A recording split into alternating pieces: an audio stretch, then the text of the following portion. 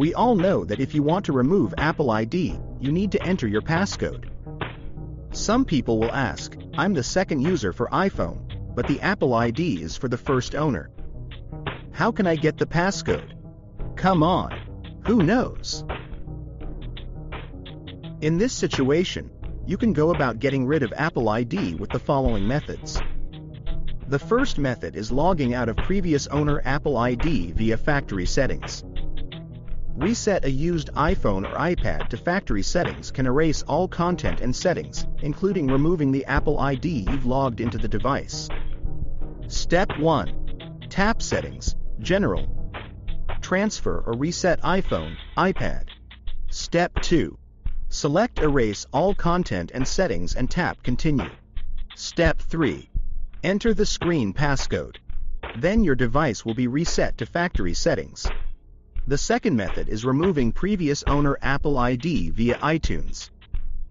If you have connected your device to your computer once, you can use iTunes to restore it for removing Apple ID. Step 1. Connect your iPhone to your computer and open iTunes. Step 2. Click the device icon and select the Summary tab, then click the Restore iPhone button. Step 3. Or button again to confirm that you want to restore your device. The third method is deleting previous owner Apple ID via MagFone iPhone Unlocker. It is a good practice to remove previous owner's Apple ID by using an Apple ID removal when you don't know the password of the Apple ID. MagFone iPhone Unlocker is a great unlocking tool not to be missed. It aims to help all users of iPhone, iPad, and iPod Touch in removing Apple ID, unlocking screen passcode, bypassing MDM, deleting screen time passcode, and much more. Regardless of whether you want to get rid of someone else's Apple ID or can't remember Apple ID password, you can make use of MagFone iPhone Unlocker. Within several steps, MagFone iPhone Unlocker can successfully remove Apple ID without password. You can download and install the free trial version of this tool on your computer. Then refer to the guide below to remove Apple ID from iPhone without password. At first, connect iPhone to computer and open MagFone iPhone Unlocker. Select Unlock Apple ID. Then, you need to check and confirm your device status.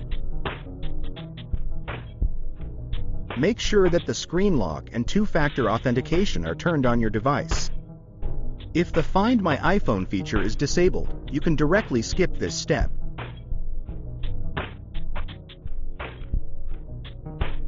Now, you can download and verify the firmware package for your iPhone.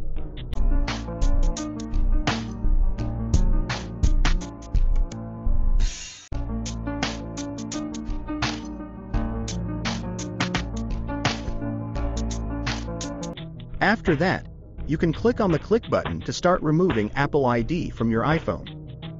In the whole process, ensure your device stays connected to the computer.